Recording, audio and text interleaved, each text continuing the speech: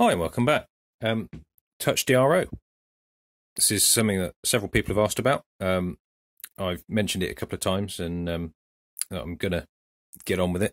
It's been a long time in the making. I've been working on some sort of DRO system for probably 12, 13 years, something like that. So started off with my own homebrew one. Had 3 axes in and a 4-line display, so XYZ and some menu options. Never got around to finishing it. It did work though, until it stopped working. Yeah, it essentially worked. Key problem being that the scales had, some of the scales I was using, not all of them, some of the scales had auto power off on the scales because I wasn't using proper DRO scales. I was using calipers. Now, the reason for that was when I first did that project, I just bought a house and had literally no money and wanted to do it as cheap as physically possible. So I'm kind of got a incumbent scale-based system, which I wanted to sort of reuse and improve upon. Being an engineer, I always want to try and solve problems.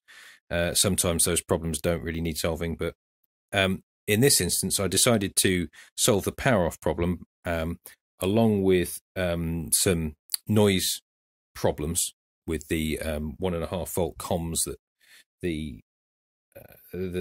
these digital scales have. And the newer ones are 3 volts, I think, and possibly a lot better. But the ones that I'm using are the ones that take a 1.5 volt button cell, and they are susceptible to noise and you get corrupted readings and stuff like that. So I put a microcontroller inside. That microcontroller looks after the scale. It reads the scale. If it turns off, it turns it back on again. It makes sure that it keeps an up-to-date scale reading. And then I've got this little box here that I call a concentrator. So I can plug up to 4 scales into this. Haven't really worked out what the 4th one's going to do yet, but X, Y, and Z for the time being. That requests a reading from a scale. Scale sends it back. It then asks the next scale for a reading. Scale sends it back. One little thing I've put in there to make it a little bit quicker on the refresh rate is that if a scale doesn't have any new data, it'll just return an N to say no new data. So it'll zip through generally 2 scales that aren't changing very quickly, and then update the one that you are changing as quickly as physically possible on the nice new Touchdro display. So this is the Touchdro application on the Google Play Store. You can download it from here, and if you've got an Android tablet, it goes straight on, no trouble. I'm using an Amazon Kindle Fire tablet, which of course runs the Amazon version of Android. So in order to get Touchdro onto that, you need to do a process called side loading. I'm not going to go into that. There's just search Google, whatever, and there's plenty of information about that. I managed to do it, so I think most people probably could. It just involves getting bits of the Google Play Store and essentially just copying them into the file system on the Fire, and it allows the Touchdro application to run, basically. Now there's a website, the original one where I found this was called Yuri's Toys. There's a store associated with it where they sell various adapter kits. These are interfaces for conventional scales, this sort of thing. The sort of digital capacitive ones, or the optical or magnetic. Basically, you can plug anything you like into this thing and it'll work. Obviously, I'm doing it a little bit differently, but that's just me. So over on the mill, I've got the display mounted there. I'm going to mount the little concentrator box either here or on the back or something, so it's close to the USB port, which I've got this thing the wrong way around now. Fortunately, being a tablet, You turn it over and the display turns over. There we are. So the USB port is just there, so we can plug into that and have our little box handy. Then on the Z, I'm in the process of mounting a 300mm scale. It's a bit of a work in progress. The old one I'd actually made out of two 150mm calipers, and I'd welded it together, but I'd welded it so gingerly because I didn't want it to distort, because obviously the scale body had to run smoothly up and down that. It really didn't get much penetration. Basically zero penetration there. Really just a bit of discoloration on the top. I have ground it down because I needed it to be smooth for the back there to slide over it. So unfortunately that worked for a fair time, but it did break.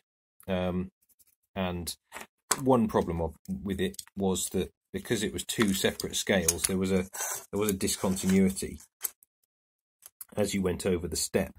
I had soldered the two halves of the scale there together to try and improve the continuity, because that little finger there is equivalent to one of these, and I got half.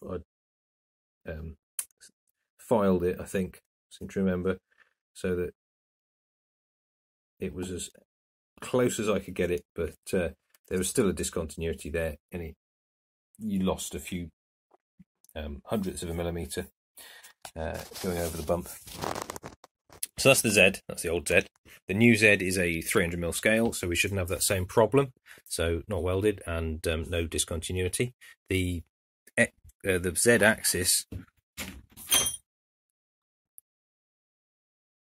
is technically 300mm travel. However, this concertina thing actually limits it to about 280, because it gets so thick that it doesn't do the full travel.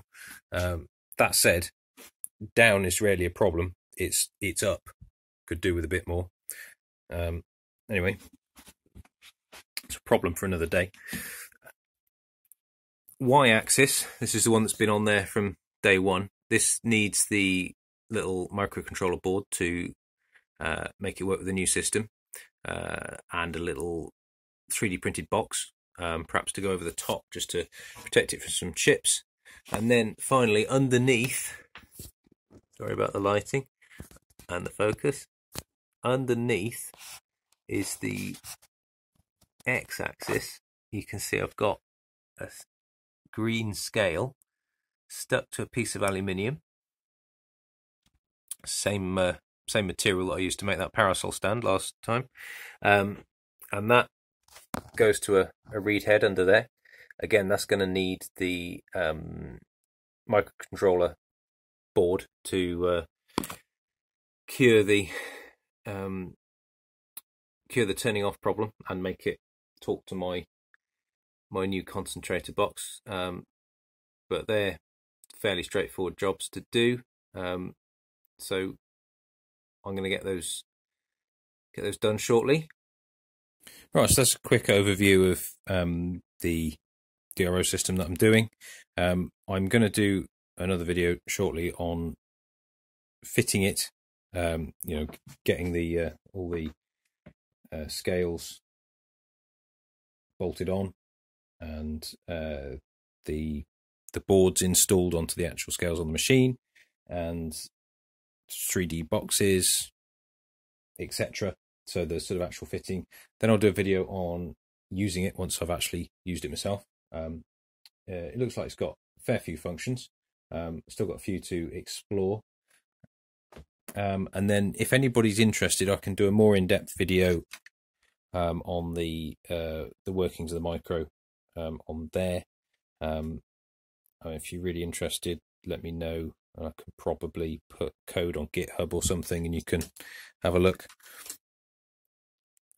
That's about it. See you next time. Thanks for watching.